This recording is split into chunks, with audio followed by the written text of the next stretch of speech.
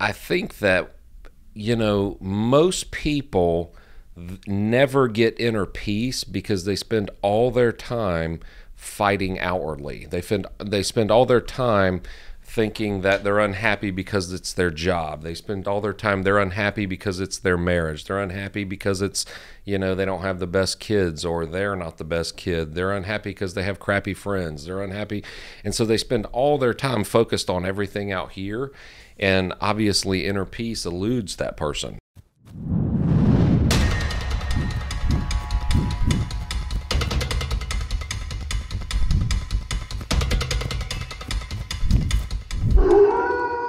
All right, my name is Joseph Caldwell, and this is the Sales Wolves Podcast. I am your host today, and I am the only sales wolf in the house.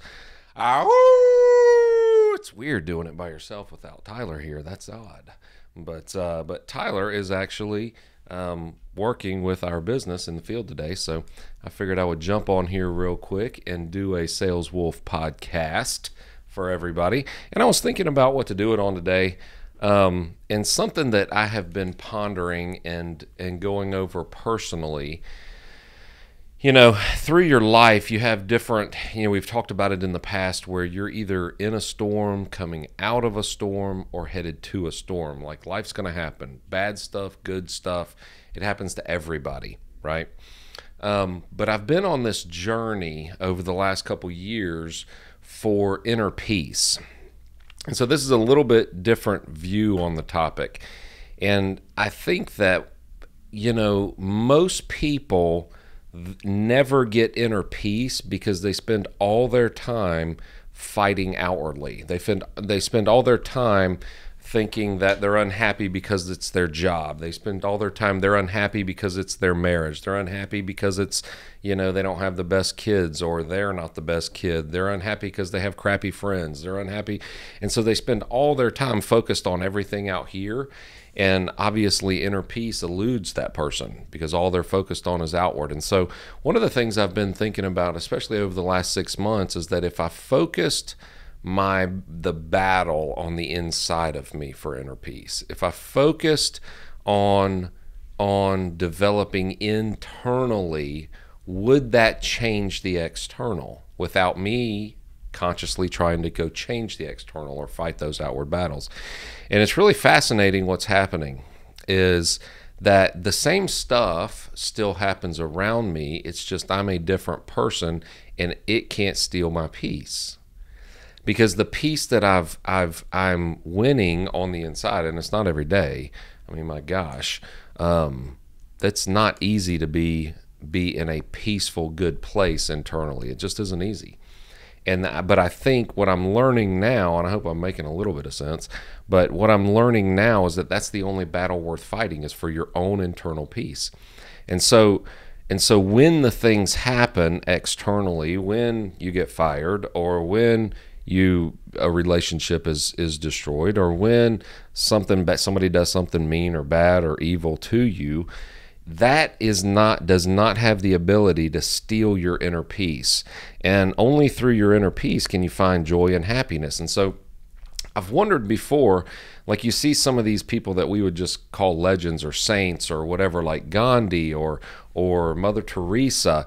And it wasn't that they never faced challenges. It wasn't that they never faced issues. They faced a lot of them. They faced hardships all the time. In fact, they spent their life alleviating that for people and serving people. And I always wondered, how could they appear so peaceful? How could they appear so joyful and so happy?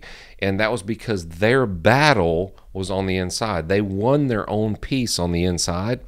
And that way because life's going to happen to all of us. It's going to happen to everybody. If something bad hadn't happened to you, I promise you it's coming. And that's not me being a naysayer. That's just life, right?